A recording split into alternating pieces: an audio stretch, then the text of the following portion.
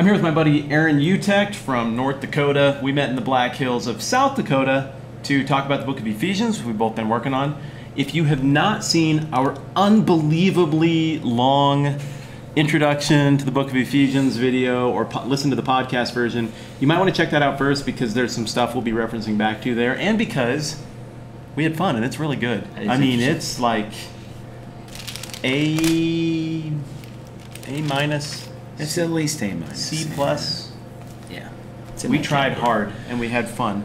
So what we're going to do now is some shorter episodes where we talk about each of the books of Ephesians. This will be Ephesians chapter 1. I don't think we're ever going to actually formally read the entire thing. So if you want to pause and read this chapter first, that might benefit you. But right now we're going to tune you out a little bit and just have a talk about Ephesians 1. Also, to be fair, I should let you know that I specifically told Aron, don't prepare for the thing. Let's just discuss it like civilized, normal human beings and see what we get out of it instead of having a big fancy presentation on it. So if it feels a little bit clumsy, then we're doing it right, and you are receiving it as it was meant to be received. So Ephesians chapter 1. Why is this chapter in here? What does it mean?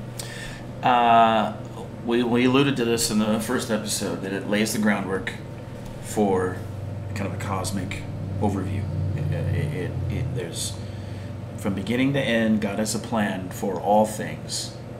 The grand scope of the universe and the story of redemption, and as you pointed out, for each of our individual lives and how we are an agent in that story. So this lays is it out. Ludicrously big picture stuff. And yeah. We spent a good amount of time on this last time around. The first two verses of this are greetings. Yep.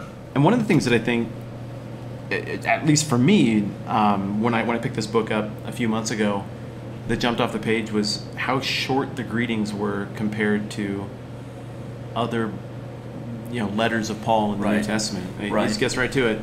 So I'm Paul, and you're the Ephesians, and okay, here's some stuff about God. Right. Well, the one theory on that is, like we mentioned, that some have posited that this was actually an open letter, meant to be carried from Ephesus to the next city, to the next city, to the next city. So it was kind of like a circular letter. That's one possibility.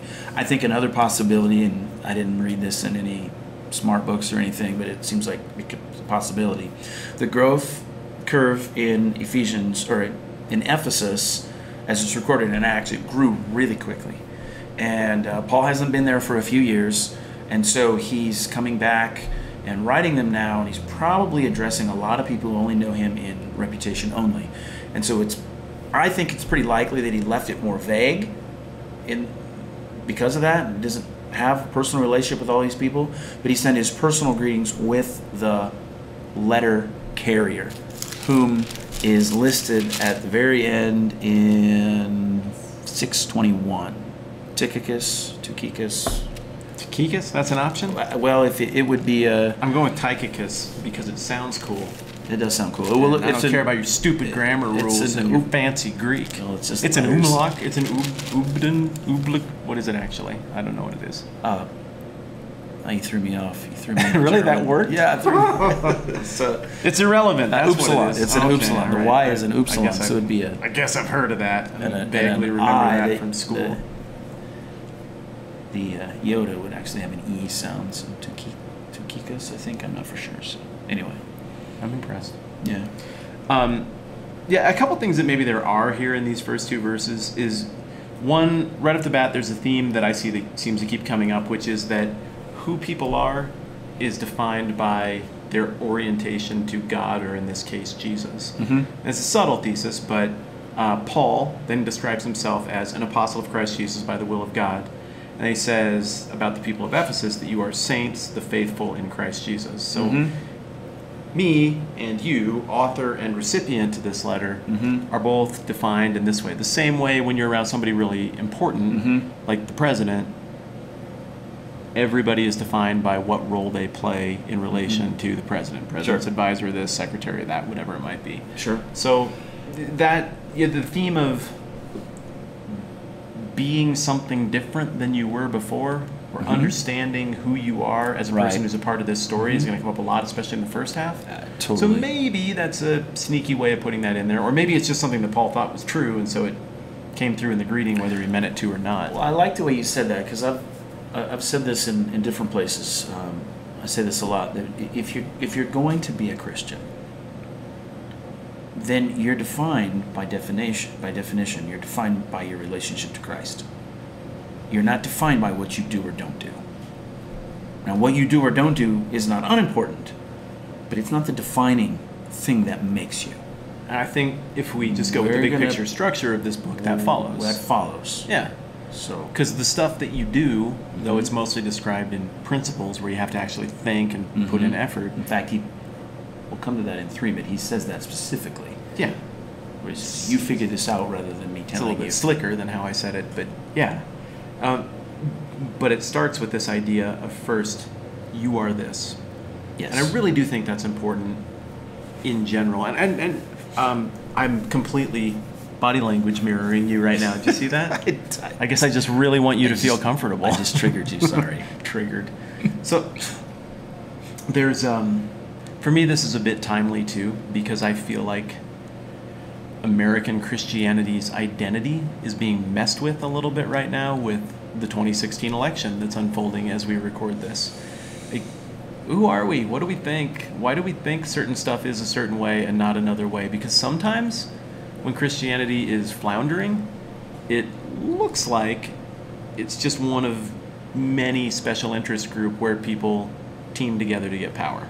Right. And I think that's a criticism that could be leveled against Christianity in the United States right now. If somebody really wanted to nitpick, they could say, it looks like you guys will just support anything because you want power. And I realize that now, like, half the people who are watching this are probably grumpy with me, and I hope we can get along anyway. They're not grumpy, they just turned it off. And yeah, they're not even hearing this part. It's great. Yeah.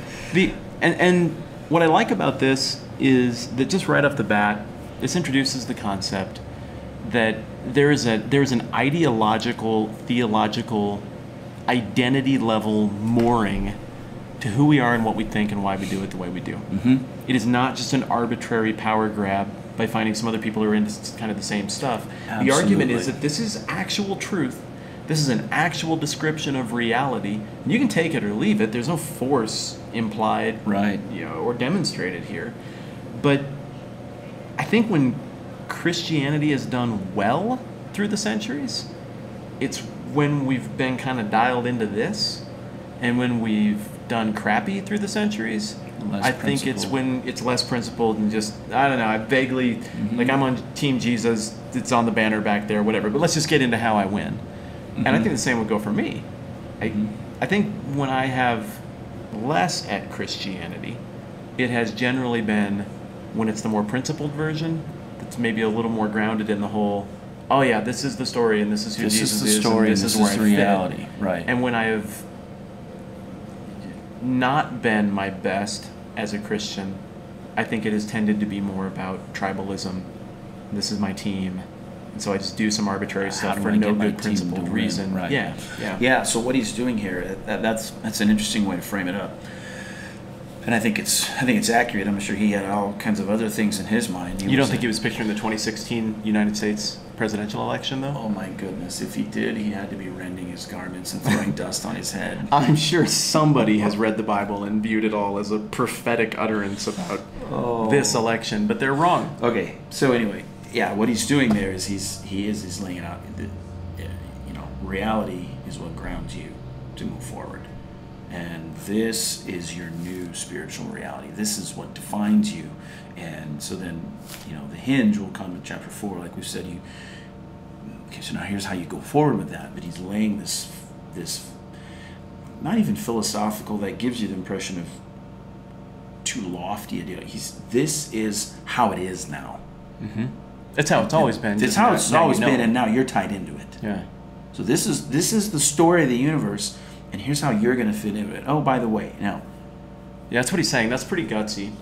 And then he jumps in and he says, the chapter 1 just soars.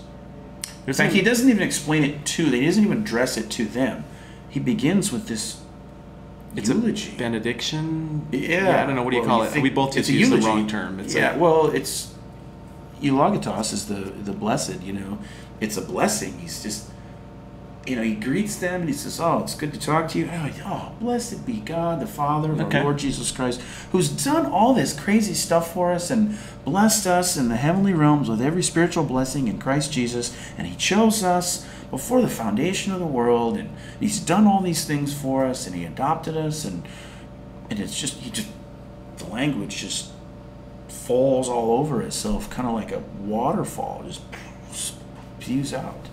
Yeah, and it's interesting that it's framed up that way. And I guess one more point on the first two verses before we talk about that is the other thing is, because this is so generically addressed, one of the things that's kind of fun about that is it's much easier to eavesdrop on this letter. It's much easier to just take, of all the letters in the New Testament, I find this one to be the most, you know what, I'm just going to act like it was written to me. Good enough. Right. I understand there's some cultural differences. I understand that requires a little bit of mental cheating. We kind of do that with everyone, but this one more so because there's not a specific problem. This one, it kind of works. It works better. It's a statement of reality and a description of Christian theology and Christian who are we in the theology? I'm not sure on the word on that one. Good. Thank you. Make it work. I'm not making it work. That utterly failed. But it's easier for me to talk about this one like, all right, this is directed at us, and that's okay. Right. And part of it is because, well, this isn't really directed at us. It's just a statement of reality. Right. That is as valid as it is now. And right. Yeah. And if he says, if you're in Christ, he says that these things are true about you. Then as now. It's interesting too that rather than framing this as lesson number 1, Ephesian church, shall be called who God is and how stuff is going to be. This is not a debate. This is not a discussion to Paul. This is the story of redemption. The story excitingest of redemption, thing the nature ever. Of reality. This is how things are. And, in our view. And it's good. Yeah. Well, it's so good that he doesn't even describe it. He just launches into praise about it. What he tells us about it is a little bit of an afterthought as he's praising God for it. Yeah, he certainly writes like someone who is convinced. Enamored. That's a better way to put it, yeah. Overflowing with it. Just enthralled. Find your descriptor. Well, a lot of people argue for a lot of things, and I guess I get conditioned to... What am I trying to say? I get conditioned to sift through the crap a little bit. I know that that's just your opinion, that's your perspective. Okay, what's your angle? I know you don't really have, per se, any convincing evidence, but this is how you feel about the world. And I do a lot of the same. What's different here is that if we accept the historical record of Acts, assume that the things that happened to Paul, that he saw the stuff that he saw. His faith is not like yours or mine, where we know in part and we prophesy in part. We know in part and we reason and kind of piece it together in part. He just saw all of it. He knew more fully. He saw it. He saw dead people stop being dead. He got to help make people who were dead not too dead. Yeah, I mean, he saw insane, miraculous stuff happen, and so did the people he was writing to. I mean, they saw it. The people he's writing to saw a kid get bored during a sermon and fall out of a window and die, falling from, second, third story, whatever it was. And they saw the kid come back to life right before their eyes. So if I read a manifesto about somebody's view of the world, there's a grain of salt involved. But if I'm Paul and I'm writing this, or I'm the original audience and I'm reading this and I was there to see the same stuff Paul saw, this is not some kook's tinfoil hat manifesto. This is backed up by what I've seen unfold with my 5 senses. It's not religious theory, is my point. Yeah, it is, and he just lays it out, and he's just enraptured with it. This is how it is. And isn't it good? Isn't it awesome? Isn't it wonderful? And he's not getting into any of the implications yet. No, he's just celebrating that it is. And this whole thing, verses 3 through 14, in this first paragraph, after the greetings, the short greetings, that whole chunk is one long run-on sentence where the language just kind of continues to just unfold. And you can kind of, Paul's just going on and on and on, and you can kind of picture the scribe who's taking notes for him, trying to keep up. How do you tell where one sentence ends and the next one starts in a language that doesn't have punctuation, though? Somebody smarter than me would have to say that. I tried to lob you a little softball there. So we'll leave that at we have no idea, even though theoretically we're supposed to. Well, I mean, you could pick up the themes and the verbs and stuff, you know. And so if you really took the time to break down the Greek, you could tell.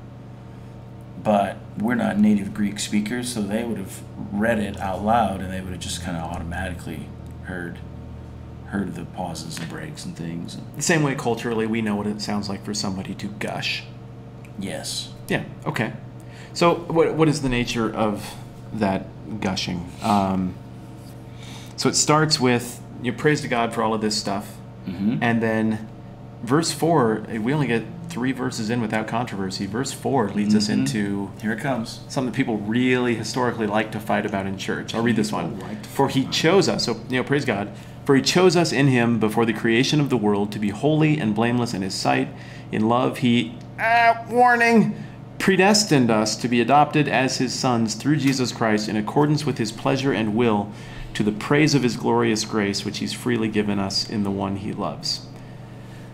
Well, Aron Utek, okay, on a scale of 1 to 10, 1 being an Arminian heretic, 10 being a Calvinist heretic, what heretical number would you land on in between?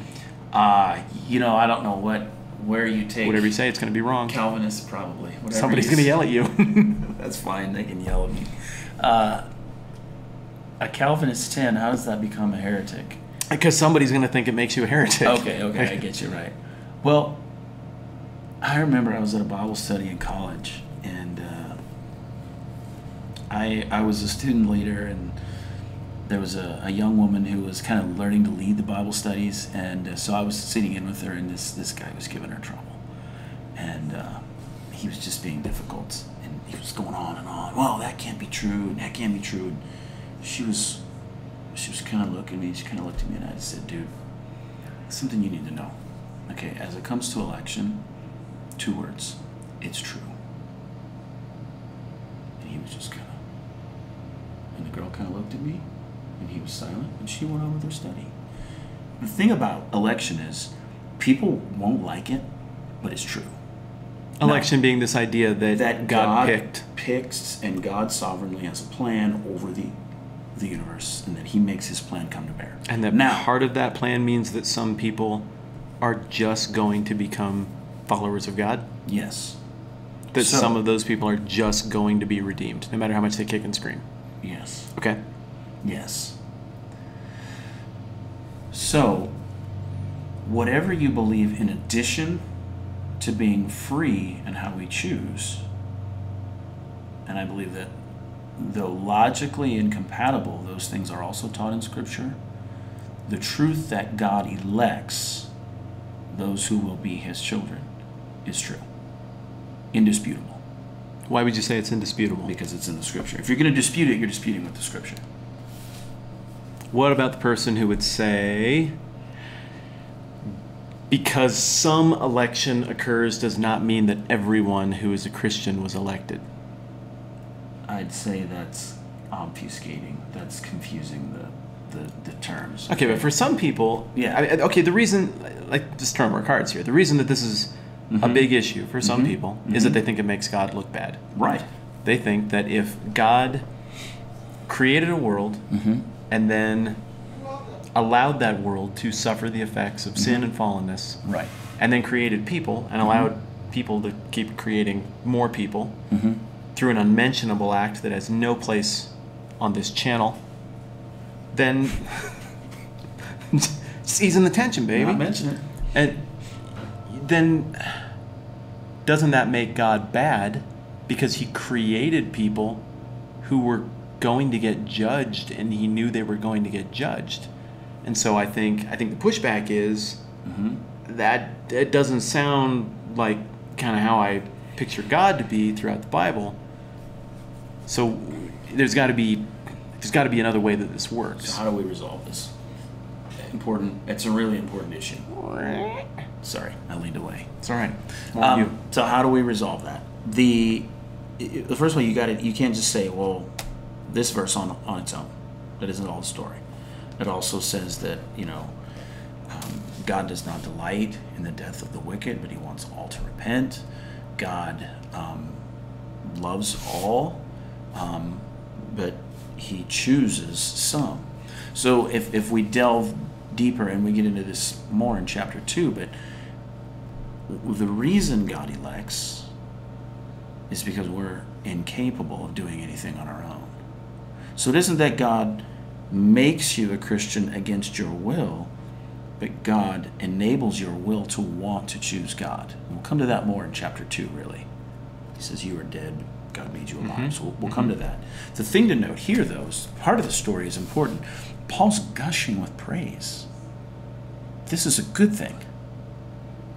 This is a praiseworthy thing. In love, he predestined us for adoption. This is a loving demonstration of God's character. It's not something that we should shy away from.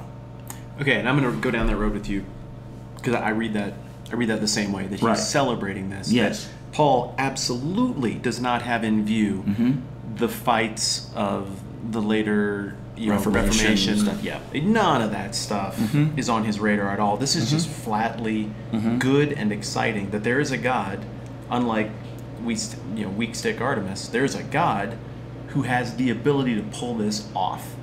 There is a greatest being, and this greatest being, by definition, must know everything and be in control of everything. Even, it's going to blow your mind, letter recipients, even you. And if we're just looking at this, well then, yeah, I don't see any other way to read it. But, I'm not necessarily turning over my cards here. There certainly, historically, are people who would say, but how can that be a message of love if there's definitionally another side to that coin where a whole bunch of people just didn't even have a crack at it, and they're just going to be judged and condemned? And you can say, well, no, that's double predestination, and that's different. But come on, I mean, what's the difference if God knew you were created for judgment, or God knew you were created for redemption? Like, what would you say to the critic historically who pushes back on that and says that's not a good-looking God? Well, you're free to make that assessment, that it's not a good-looking God. But, you mentioned the Reformations and stuff, so the debates around the Reformation. So it's important to note that the historical development of this debate, it kind of surfaced around the Reformation. Came to a boiling point during the English Civil War. It was there, but almost all of Christendom has held to some form of the view that God is God and he has the right to do what he wants. Okay? Where these ideas that it's wrong for God to do so, and that he would be a tyrant to impose his will against someone else's free will, where those ideas really became popular was in early America, where people began to debate the idea that every individual has the right to determine their own destiny. Which I'm a big fan of that idea. Huge fan, right? So I had this discussion with somebody on a libertarian blog just yesterday. Somebody asked a question. So you're one of those people who throws away their votes every 4 years? I choose to view it differently. Okay, all right, that's fine. So, however you want to frame it. Yeah, so I choose to vote for someone rather than against someone, right? That's not a sharp... No, and that's what you get when we do this podcast style. Just horrible meandering that makes no sense. Yeah, where we come back. Okay. Early America, so people felt like they could do whatever they want. People Keep talking, I'm just going to push a button. Just keep talking. So, God, the idea that God would impose himself against people's wishes, that was out of step with the day.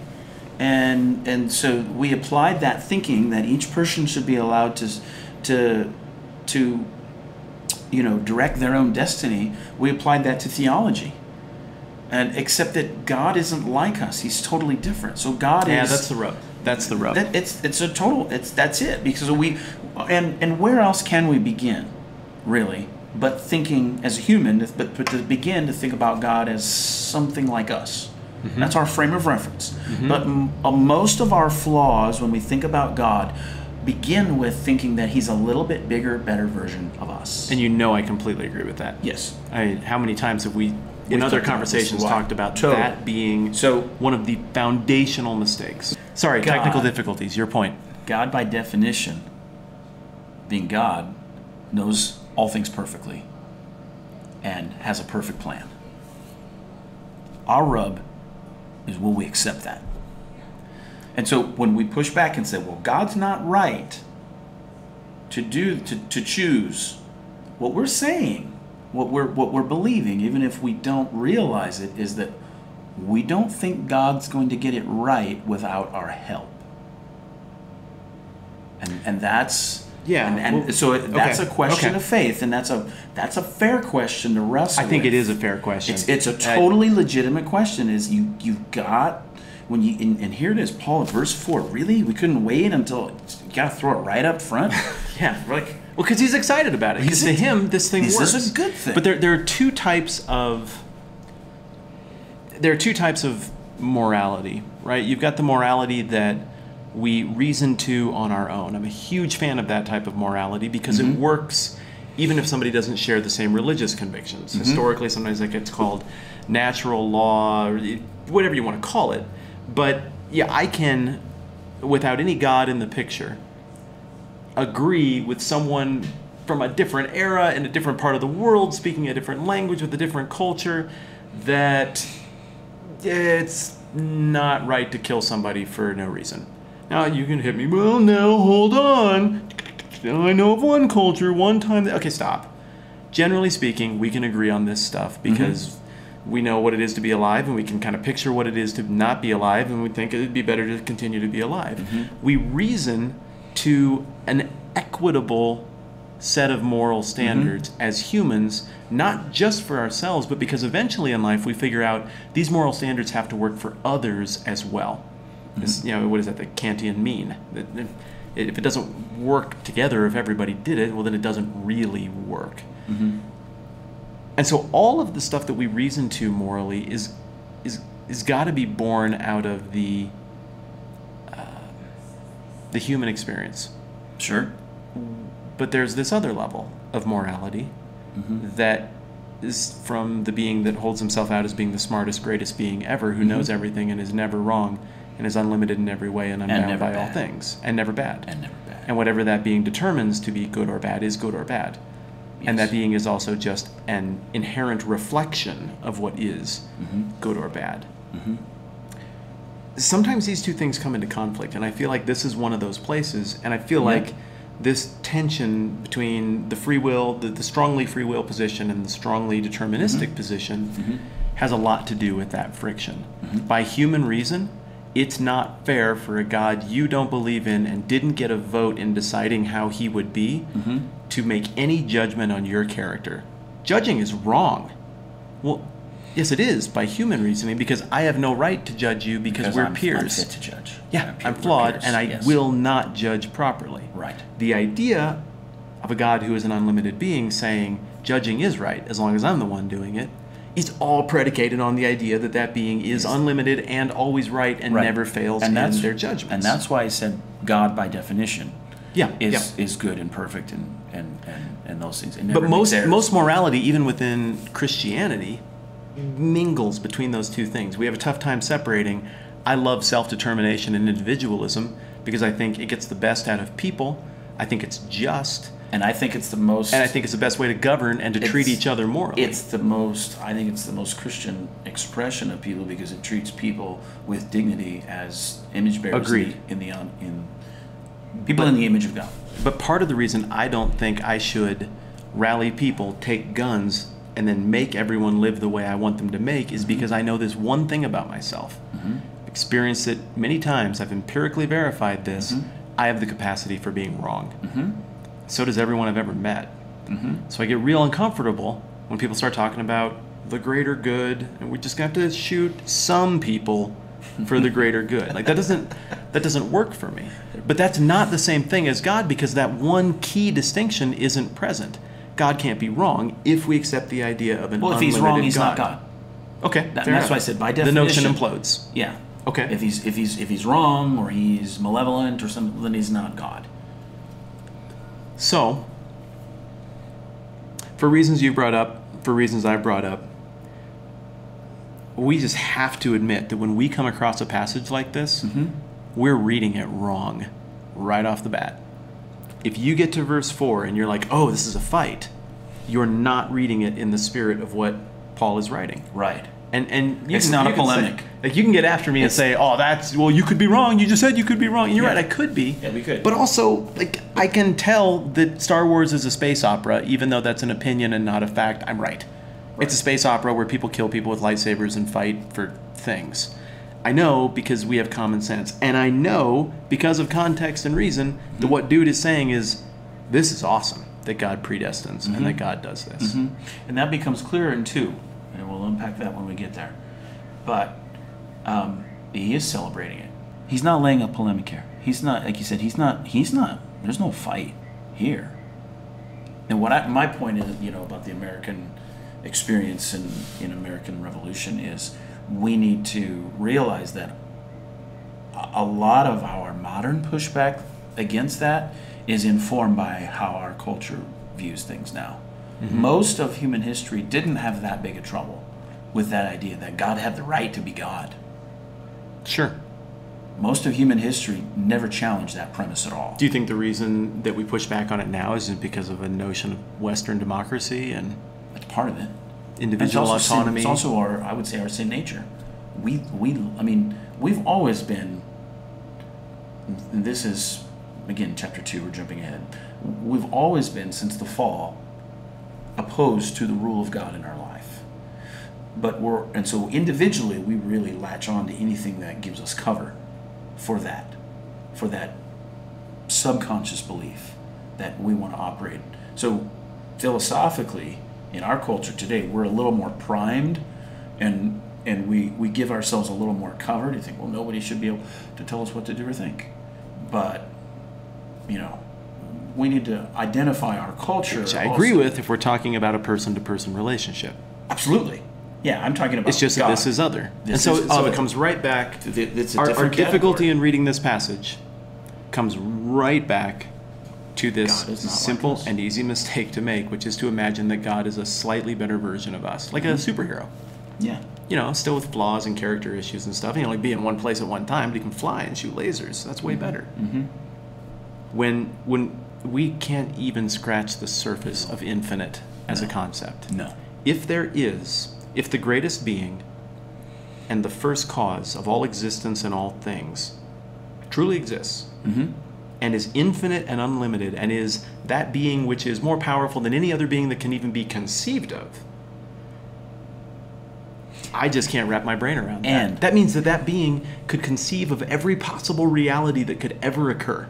Yes. Any permutation of existence, he's thought of them all and run the simulation in his brain. And as he's run all those simulations, he knows what's the greatest good and causes it to be. And pick the greatest good. And not only is he the most powerful thing, he's the most beautiful thing. He's the most glorious, the most desirable, the most pleasurable, and I know that seems like a dirty word. It sounded a little, the way you said it, and like with your eyes twinkling with the lights is creepy, but yeah, I knew what you meant. He's the most pleasure, in the purest sense, that any of us will ever experience. Infinite. So he isn't just powerful, but he's all things, any descriptor that we would think of good, God is it infinitely. Well, maybe not anything, because we might think of things that are good that aren't really good, but you understand what I'm saying. We tiptoed into a third point of view in response to this tension that I'm not going to flesh out here, but I should make another little video where I talk about Molinism. This Luis de Molina guy, a Spaniard, around the same time as Calvin and these other characters, was proposing this idea of an infinite God who knows every possible reality, including every possible decision that every possible individual in every possible reality could possibly make. And that then this God, in his infinite mind, infinite means infinite, you know everything, adds it all up and says which one brings the most glory to me and most accomplishes what I want. That one. And it's a pretty fascinating position to dig into. I think they call it Molinism. Molinism? I don't know if I'm saying it right. I'm not, I'm a little bit. There are a couple of modern proponents for that. You don't hear it much. But what I like about that position is that it strikes a little bit of a middle ground on this tension and kind of does an end run around the whole argument, because it says, well, in all of these imagined realities, maybe people do have freedom that people assume we have, but certainly God's sovereignty is very impressive in calculating all of that up. And again, a conversation for another time. Bottom line is this, because we got to get on to chapter 1. Well, this is positive. It is good. This is good. I resolve the tension a different way. Go ahead. Okay, so I think that's interesting and possible. The one thing I just initially push back and say, well, God doesn't he's all knowledge. I mean, yeah, that's possible, but doesn't need to, because any potential plan that he would put forward, he doesn't need another contingency because his plan is already best. You know what I'm saying? So he wouldn't need to run the. I think Molina would say, how could he not? Yeah. So if you're infinite, how could you not calculate it? Now you're sort of in the category of how many angels can stand on the head of a pin. Maybe, except this one matters. Sort of. Yes. In a sense, it doesn't, because God. If you disagree with Luis de Molina, you hate Spaniards. That's how I take it. I like Mexicans. Does that count? Well, it doesn't count, and your words are hurtful, and I have been microaggressed against as someone who knows people from Spain, or knows that there are people in Spain. Right. It's very hurtful. Where it doesn't matter is the difference that it both affirm that God does the best possible good. Yep. So that's it. The way I resolve it is this, and I think this is important to say, because the Scripture does affirm that we are free and we are responsible for our choices. And I'm not saying that. And it feels like that's how it is. I mean, it feels like I just picked all of that random stuff to do. Yeah. It doesn't feel like that was determined. You did. No, it doesn't feel it. Yeah, it feels like our choices are real. Do I need to buy this house, or should I take this new job, or should I go work for these people or this church, or should I go to this church? Which Chinese symbol should I tattoo on the base of my neck? All of these things are significant, and they're real choices. I'm going with weasel, by the way. So I look at Acts 17, where it says, Paul was speaking to the Athenian philosophers, and he's describing the biblical God in terms that they could resonate with, and he says, in him we live and move and have our being. He's speaking to people there that are, in Ephesians 1, he says these people are in Christ. And that speech there, he's not speaking to people who are in Christ. They are non-believing pagan philosophers. So he says, in him, in God, we live and move and have our being. That's really significant, because it says that, when we think of this question between human agency, and God's sovereignty, we think of it like a tug of war. We think of two parties pulling back and forth. But it's maybe more like a flow chart, where God is sovereign over all, and we're in him, but yet we're independent. I should say we're not independent of him, but we're free in him. So in other words, even in my free will, I'm not independent of him. So my choices to put Chinese symbols on the back of my neck or attend a certain church are legitimate choices, but they are the legitimate choices that God ordained. I'll give you an example. Okay. It gets right to the heart of it. Okay, let's get right to the heart of it. Judas and his choice to betray the Son of God. Satan was also a creature. Same second chapter to that same story.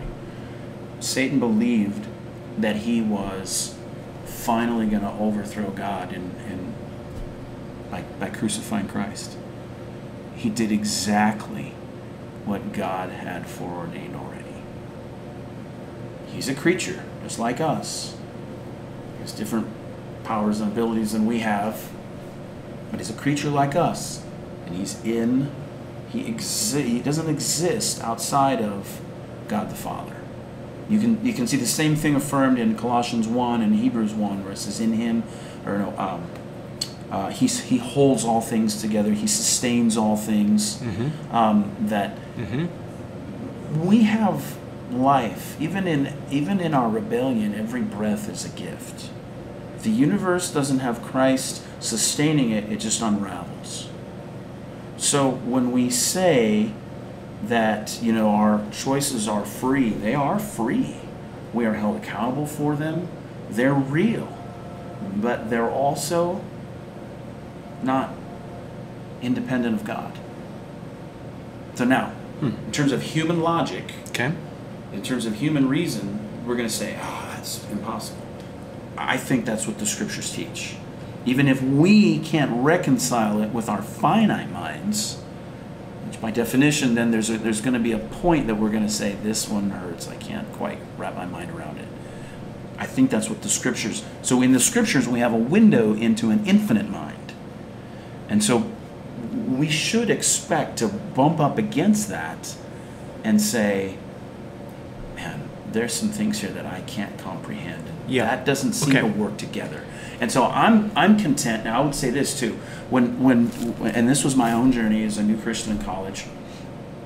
You start to come up with some of these things about God, and it's like all of a sudden I thought I knew this guy, and all of a sudden, where are the walls?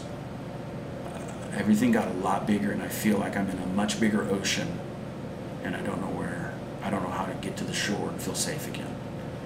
That's okay. That's an okay spot to be in. In fact, in terms of spiritual growth and learning to love and follow God, that's a healthy thing, really. Agreed. And it's okay if people look at that and they struggle with that. Hey, it is tough. I'm comfortable saying, or working through that with people, or saying, somebody's at a different spot on that than I am. We can worship together. We can work together. Sure. This isn't like, hey, you got to do this, or you're. A lot of people treat it that way, though. Well, okay. This is like the fight for This a lot is of the people. thing, yeah, and people that love this issue like to fight about this issue. If those people, the Calvinist folks, if they like to fight about something, it's this thing. And the thing is that we as humans, we latch onto a little bit of truth, and then like to feel like we've mastered it, and then kind of lord it over people. Well, and we think it's the cipher that decodes the whole riddle, and I think that's where a lot of that combative energy comes from with this fight. For me, I come at it this way. Please. I'm at peace with whatever. Like you said, I expect this friction. If there was a time for me where a passage like this, deep down, if I were to be honest, I would have to admit this is almost a strike against my faith. Like, oh, it stinks that I have to answer these questions and defend this. I don't know. Like, why does it have to be in there? It makes it seem like I got to make God look good, and why do I have to do all the heavy lifting around here? Like, I think I've been there, but the more I think about this stuff, and I could be wrong, but if you're going to have a situation where the infinite maker of all things interacts with the finite object of redemption, that being us, there are a couple of frictions that just have to overlap. And a necessary friction between those two is the friction between individual agency and the sovereignty of an unlimited being who is surprised by nothing and in control of everything. Yes. How it's just they don't mush together very well, but they're both necessary. Yes. And so if I were to invent a religion, and I keep thinking about it, but if I were to invent one, it'd definitely involve like shocking amounts of money. Like that would be in there. But two, I'd skip this. I just wouldn't do it. I wouldn't speak to it at all. And maybe centuries down the road, somebody would reason to it, but I'd already be super rich and everything would be fine for me, and they can all worry about that later. The fact that it's here, and the scriptures, not just here, but on multiple occasions, lean into this friction between the sovereign and the finite. It's all over. To me, smacks of credibility and reality. Yes. If a person made it, they'd duck this issue. And so Yeah. for me, weirdly, passages like this have a secondary level of assurance to me. Does that sound weak and frail? I can't think of a better word. Because I'm glad they acknowledge that this friction is just got to be there. And if that's how this religion is going to be, if we believe that there's a God who's unlimited and all-powerful, this rub has to happen. Yes, that's and a different way of there it saying is. what I tried to say. A better way of saying it. Right. I'd say yours was good, but mine... Yeah. I'll keep trying harder. No, Sorry. Yours worked. I probably just repeated 80% of what you said. No, you said it differently, but that's it. If we're getting a window into the mind of an infinite God, we ought to choke on a couple things. Yeah, and I think we're We should processing different expect things here. I think I'm maybe in a place where I grapple with this a little bit more than you do. I think you've landed a while back or come closer to landing on it. And so my questions are a little bit more oriented toward what do I do with this friction? And I'm more at peace with that than I have been in the past, I guess is what I'm driving at, which is not the point of this passage. Here's what I think the point of this passage is. Please.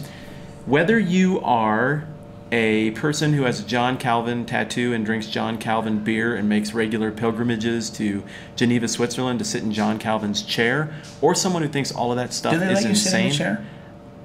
Well, they don't let you, but they can't watch it 24/7. I mean, you've been there. Did you sit I'll in the chair? provide photographs. So, wherever you fall on the spectrum of this debate, I feel like the message here is the same. You are a product of tremendous forethought and tremendous power on the part of God. Yes. And you were a product of all that forethought and power for a reason. Intentionality. He knew what would be weird about you and problematic about you, and he made you anyway. You are on purpose. He knew you and I were our hair was gonna fall out.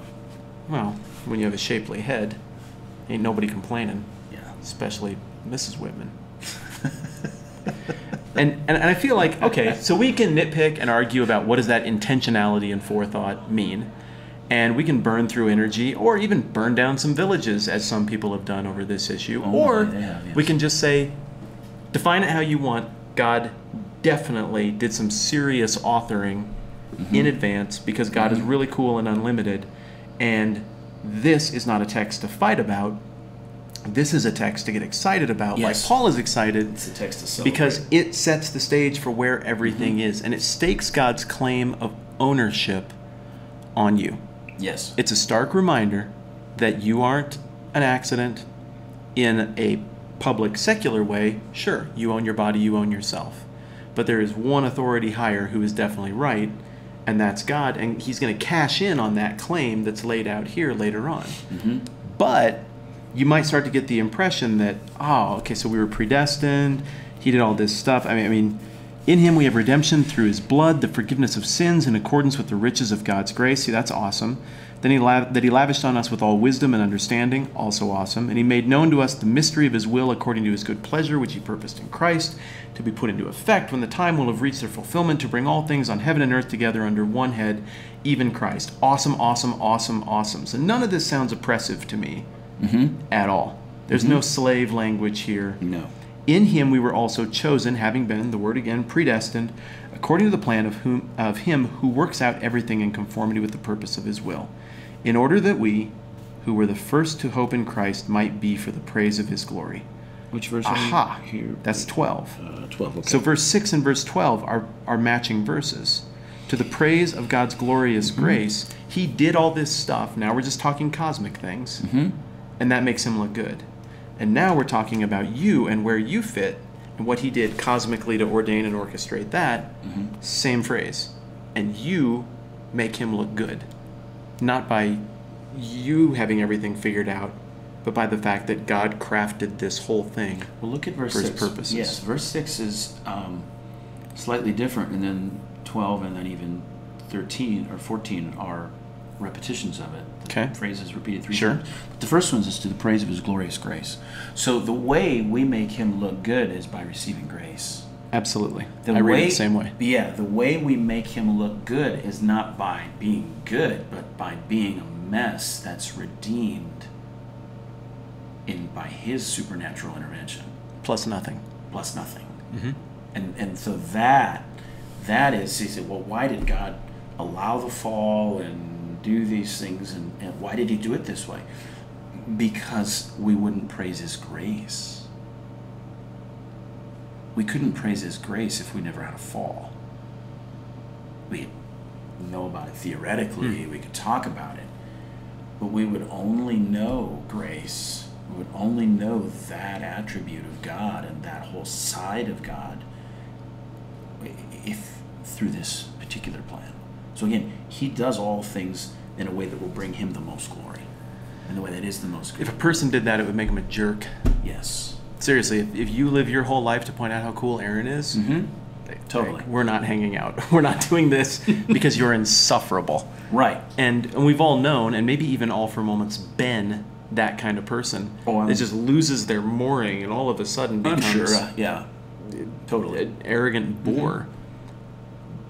But that's great. It's cool if it's true. That's if all your great. bragging is true, it's a little different. So here's why it's important. God doing everything he could to draw the most attention to himself, if he really is the most perfect and beautiful being never created, then drawing attention to himself is a gift and not an egomaniac. That's smart. Boy, I've thought about that a lot, and I've never said it that way. That's smart. Thanks. You're good at I'm things. good for one today. Let's bring this toward the finish line, because I think we're getting what he's trying to say here in chapter 1, and maybe other people read it way different, but to me it seems really obvious. That the second thought in chapter 1 is that through all of this predestination, through all of this great forethought and effort that God put into us, to use generic terms that might work for a broader audience, comes this flip from being people who are on the outside looking in to being not just now you're okay with God, but like fully in good standing, even using the language of being children and heirs and having an inheritance. And I think that's really crucial, especially if we embrace the suggestion that a big part of what Paul's doing in the first half of this book is to say, here's who you are. Yeah, here's what God's doing. Here's who you are in light of that. I like the way you said it in your introduction. It kind of bounces back and forth. You didn't like the way I just said it? Should I do a mulligan? Was that terrible? It was okay. Okay. I'm just alluding to something else you said. That was better. Well, you pointed out that in your outlining, it bounces back and forth between the macro picture to the individual, to the macro picture to the individual. And so it does. It's like the two together are mind-blowing. Because it's one thing to say, God loves you, has a plan for your life, you know. That sounded nice. It sounded, thank you. You need to work on your sympathetic eyebrows, though. Your eyebrows were still pointed down. Oh, that's so much better. Yeah. So, you could paint that God, who the center of his whole universe is you. But that God makes no sense. That God makes no sense. And in fact, that's not God. I'm an atheist toward that God. For God to have us at the center of his affections would be idolatry.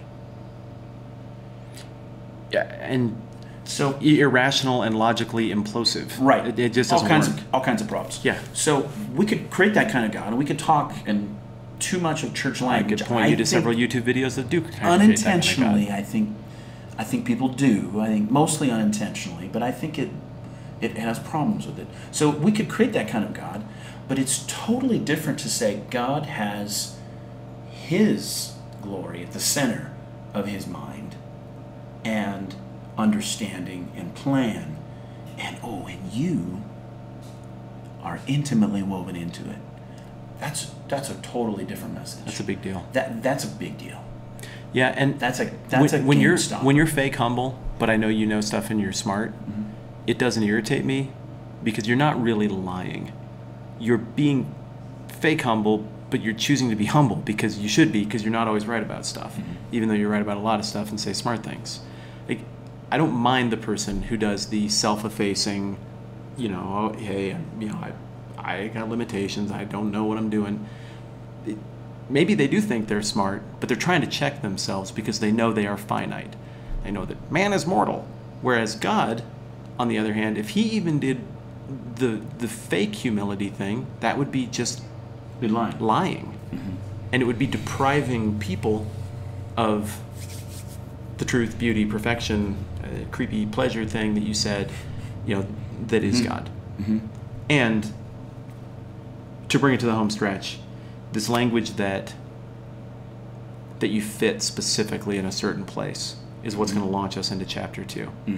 So how did that process work, that I went from being on the outside looking in, thinking maybe this was never going to be for me, because Gentile readers, they would have been thinking that on 2 levels, the individual level and the ethnic level. How did this process happen? Where was I and where am I now? And what is that? What are the implications? That's what a lot of chapter 2 is going to wrestle with, and we will round the corner into that here in just a minute. In the meantime, I think we're going to try to do 7 of these things. We're going to try to do them all in one day in the same fancy outfits that we're wearing right now. Thanks to the Blackstone Inn in Lead. We keep saying Lead. We're going with Lead. We hope it's called Lead, South Dakota.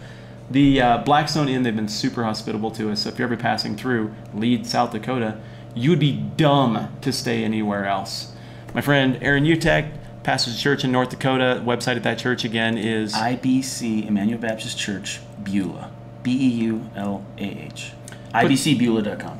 He puts his sermons on there. They're good. They're grounded. They sound different than the way I say it. So if that sounds fun, look him up. They're not as clever as yours. Oh, gosh. Well, thanks, man.